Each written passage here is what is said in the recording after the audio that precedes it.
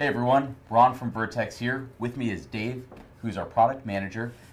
Vertx has always been really well known for having some of the fastest bags for off-body carry. Dave, can you tell us a little bit about our sling bags? Yeah, so we're going to walk through three of our bags today. We have the EDC Transit, we have the Commuter, and we have the Commuter XL here. Pretty much all three of the bags have very similar features and setups, just different sizes based upon the weapon system someone might be carrying. I'll start with the one I'm wearing. So first, we have a three-point harness, which really helps secure that if you're having to either wear the pack all day long or run with the bag. If I need to spin the bag around, I can detach that here. We do have a side release buckle here for a quick release I can quickly hit to get out of the bag if I need to. But we have our rapid access pull tab right here for quick entry or access to it. And this will open right up and I can now get into whatever I might have via tactigami to pull from. So new features for this year, we actually have added a removable tab here. It used to be that if you want to open this up all the way, it could just fall open all the way. You know what, man, if I'm running, I don't want whatever's in this compartment to be hitting against my thighs. So now this tab will help hold that pack up and in place, right? Another feature we've added is the single point sling attachment, right? So I can run my sling to here, so if I come out with whatever weapon system I want to run, I can let it hang back down and it's going to stay attached to this, right? Or make it easier to reholster.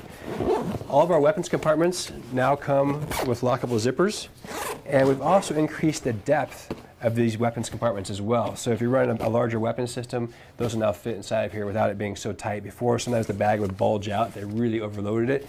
A lot more room, and it's a floating panel in essence where people can't really tell from the outside how big that compartment is.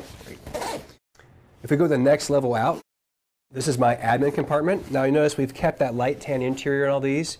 New for this year, we've gone to US made Velcro.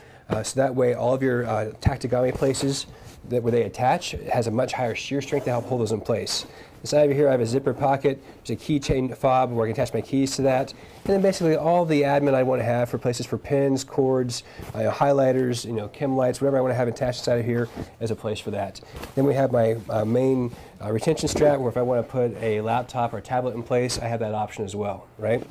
One more compartment out here. We have our basically our dump pouch. This is where I can shove in whatever I need to. Maybe it's an extra jacket, or if I want to put a helmet in here, I have that option. That material does blast out because of the extra room. However, if I need more space, this will open up all the way, and the G-hooks will come out. And these can attach up here and on the bottom. And now I've got a little more room to hold in whatever I need to, right? If I need to go over for an operation, this whole panel tears down. I'm going to shove this back up inside, and now we have access to our web platform, our rows of Molly. If I want to Velcro anything on here, maybe an identifier, I have that option as well. Also, this makes a great compartment to maybe put travel documents in when I'm traveling abroad that I don't want to have discovered or potentially lose or have stolen from my bag. Okay. Now on these bags, we also have grab handles here and here. It makes it real easy to quickly grab this one. On the body side, we've gone to a new molded back face. A much higher abrasion resistance on these. If I want to, I can still run my luggage handle through this when I'm at the airport. And then if I need to use this as my ballistic shield, we have that option as well, because all of our partners are making ballistic panels, both soft and hard plates that will fit into these to give me some extra protection, either when I'm running down a hallway, I've got something I can kind of hide behind and give me some A-zone protection, or if I need to parry because of a knife attack or a different technique, I have that option as well, right?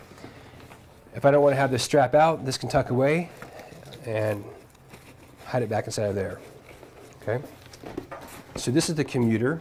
The Transit is very similar in how it's configured, just a slightly smaller space, but overall exactly the same features, just kind of reduced down in size, minus the admin compartment. Then the Commuter XL, the largest bag in the line, we have our grab handle up on top. Still have the grab handle here. The rapid pull access tab opens this up all the way. And that is a lockable zipper. So we still have that tab here, so this doesn't dump out all the way with our single point sling attachment point. US made Velcro on this one as well. This makes a great panel for adding a ballistic panel to because of how large this is, right? If you look at this, this is almost like a ballistic shield that can come down, right?